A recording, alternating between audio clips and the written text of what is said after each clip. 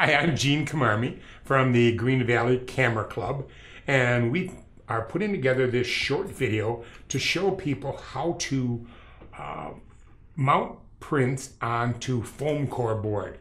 In the past, people used to frame their prints for exhibition, usually under plexiglass in a metal frame, and probably at a cost of about $30 per mount and frame. But with a foam core mount, you can do that for a couple of dollars. And the picture is sprayed with adhesive, mounted onto a piece of foam core board.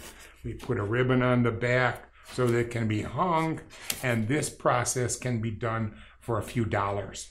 And it can be done on multicolored foam core boards. This one's done on black. And the process is pretty simple and straightforward. Let's show you some of the materials that you'll need to do this. Okay, let's show everybody the things that you need, the materials that you need to mount a print on foam core. First of all, you need a print. So we have here an 11 by 14 print ready to be mounted onto a piece of foam core. The materials that you'll need will be some kind of spray adhesive. This one is Weldwood, 3M makes it. There's a 680 craft spray adhesive that people use. Just about every manufacturer of glue has a spray adhesive that's suitable to mount prints. So you need a spray adhesive, and then you'll also need a way of cutting the foam core board when you're finished. Maybe. You need a ruler, steel edge is really nice, and you need some kind of cutter. You can get these at the hardware store, the simple box cutters, or you can buy a cutter from Amazon for about $10 that's specifically made to cut foam core. In addition to that, once this print is sprayed and laid onto a board, you need some way of pressing it down on the board. A soft cloth will work, and an artist roller will also work very well. To mount the print on the wall, we simply use a piece of ribbon, and this is just holiday wrapping ribbon available in big spools from Walmart. And to put that ribbon on, you need a hot glue gun. And those are the basic materials that are necessary. In order to cut and not make holes in your table, you might also need a piece of board. And we have a piece of medium density particle board here. And you need, I'm going to pull this out, you need a piece of foam core to lay under when you cut. And that's basically all the materials you need to make foam core mounted prints. Now there's one decision that you have to make before you start, and that is the placement of the picture on the foam core board. You could place it up to the corners and trim the board to match the picture, but honestly, that's a little bit difficult of a process for someone who's doing this the first time. Our suggestion is that you mount the picture with a border around it. It's much easier to cut a two-sided border than it is to try and trim the whole print. With this in mind, let's take a look at how we glue the print.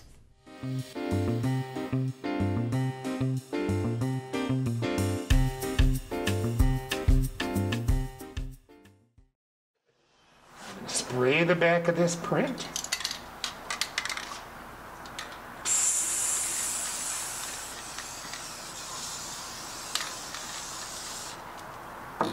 Very carefully pick it up by the edges. You're done. Once the print has been sprayed with spray adhesive, it can be placed on the board and flattened out. Now, you can be very accurate, and you can measure in from each side of the board, put a couple little pencil marks, or you can do what I do and just sort of guess where the center of the board is and trim it later if it's really bad. And one just places the print onto the board and then very slowly lower it down. And once the print is on the board, it has to be either wiped with a soft cloth or rolled with an artist roller to make sure that the print adheres to the foam core board. If you have to trim the foam core board to match the picture, there are a couple of things that need to be done. First of all, we've used a piece of particle board here. You want something hard, particle board or plywood. You don't want to cut through your dining room table, so be cautious. Secondly, we need a piece of scrap foam core board that will be placed underneath the board you plan on cutting. Lay the final board to be cut on top of it. Steel edge ruler placed against the general area where you want the cut to go. And then a cutting knife is placed in there. The ruler's placed up against the blade of the knife, and one should be able just to cut down. And if there's any problem, it can be sliced again, and the board is off. The print is cut. The last part of making your print ready for exhibition is to put a hanger ribbon on it.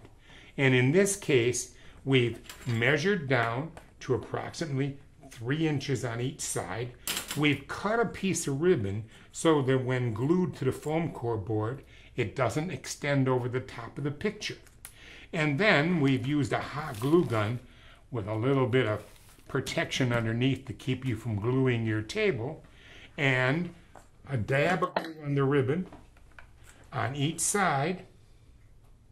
Wait a couple minutes for the glue to harden up and get rid of any of the little stringies that show up, and you end up with a hanger ribbon mounted on the back of the print.